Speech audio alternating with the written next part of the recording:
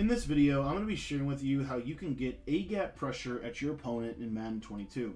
What's going on, guys? My name is Cody, and I want to thank you for taking the time to watch this video. If this is your first time visiting my channel is focusing in on helping people become the best Madden players they could possibly become. So if you're looking to get better at this game, I would encourage you to click the subscribe button down below. It's completely free to subscribe to the channel, and it just allows you to stay up to date with the latest tips and tricks on the channel.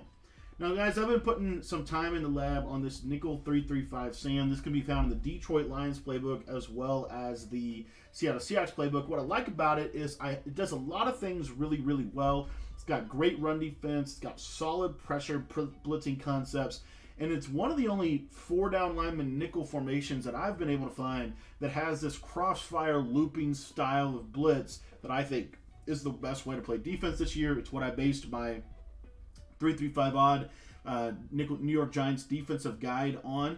And if you want to get that defensive guide, it's on sale for just 15 bucks. I still think that that's the best defense in the game. I've just been kind of toying around with this, wanted to share some of the concepts with you guys here on the channel. But if you want to get my full defense, the defense that I'm going to be running in the tournament this weekend for the MCS, I would encourage you to pick up that that New York Giants defensive guide. Again, there's a link in the description of this video. Now, what I like to do with this formation is I like to run it flipped, and the reason I like to run it flipped is because I think it gives you a little bit better alignment in terms of the way that the players are going to kind of line up once we break the huddle.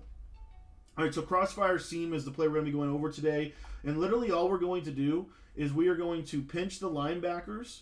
We're going to crash our defensive line to the left, just like this, as you can see, and then we're going to take the linebacker, the triangle linebacker, and we're going to put him into coverage. So whatever coverage you want to put him into, I typically will just play him into a yellow zone. And then I like to bring my user down off this edge, and I'm going to go over that in just a minute, but for right now I'm just going to click off of my user because I just wanted you to see the base rush. And what you're going to see here is you're going to get this instant A-gap pressure at your opponent. Now, this is the concept that I really like this year. I love these crossfire blitzes because they do a lot of damage in terms of how they're going to manipulate the offensive line. In this year's game, I think that the crossfire blitzes are one of the best ways to play Madden 22. So let me show you the pressure again, and you're going to see sometimes it's going to come from one of these two guys, Vea or Sue, and sometimes it's going to, most of the time it's going to come from this looper, which is Devin White, who's got 99 or 92 speed. So again, snap the ball. And you'll see that time we got picked up, and that partially would have been when you bring your user down, you're going to get a little bit more consistency out of this.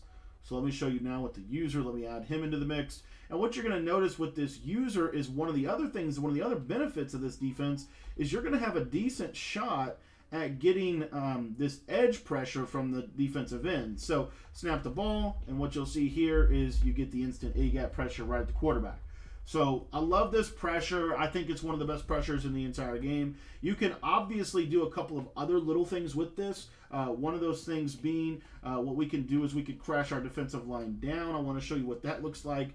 So if I crash my defensive line down, I'm going to kind of stand right in here and just run down at the snap of the ball and then go left. You'll see that that pressure is not as smooth. I like to crash them all the way over to that edge. It creates also a clean gap for me to be able to run through. So again, I'm just crashing my line to the left. You might have to do it a couple times. Sometimes the line crashes don't register this year. But anyways, you get really good coverage. This is really good coverage against bunch, in my opinion. I would just make sure to bring this safety down and put him in an inside quarter. That's really, really important against gun bunch this year. But anyways, you're going to see how this is our gap. So all we're going to do is we're just going to kind of come right through here. And as you see, we're getting this, this A-gap pressure at the quarterback. Okay, so really smooth pressure. Another player that you can use her, let's say that you want to use her on the bunch side. That's fine. All we're going to do is we're going to drop this guy. It's actually might even be better pressure. But we're going to drop this safety into a zone, bring that guy down. Always bring your safeties down, in my opinion, this year. And then you're just going to click on to Levante David. And what you're going to see is he's already on a blitz, so we don't have to make him on a blitz or anything. But at the snap of the ball, when you come down with him, you're going to see you're going to get A-gap and edge pressure. So you don't even have to go down for very long. You're just simply going down because of the fact that that's the adjustment that you are on. you're technically on a blitz. But what I find with this is this gives me a little bit better edge heat.